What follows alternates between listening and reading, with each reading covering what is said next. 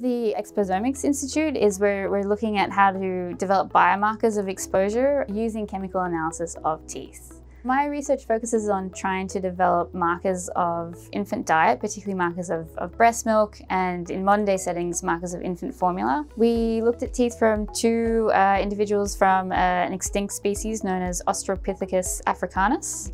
They lived about 2 to 3 million years ago in South Africa, and it had both human and ape-like features. So it walked on 2 feet, but it was also adapted for climbing. And from studying their teeth, we learned that they breastfed up to about 1 year.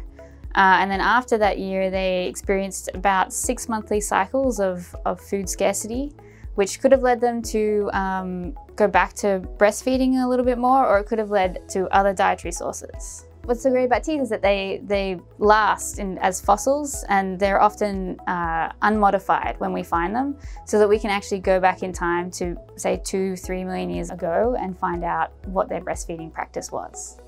Our results show that the species is a little bit closer to humans than the other great apes, and that's why it's so important to study them. Seeing how breastfeeding has evolved over time can help us kind of learn what are the kind of best practices for modern humans, and help us know a little bit about how practices have evolved and maybe about the composition of the breast milk, so we can better kind of decide what's best practice today.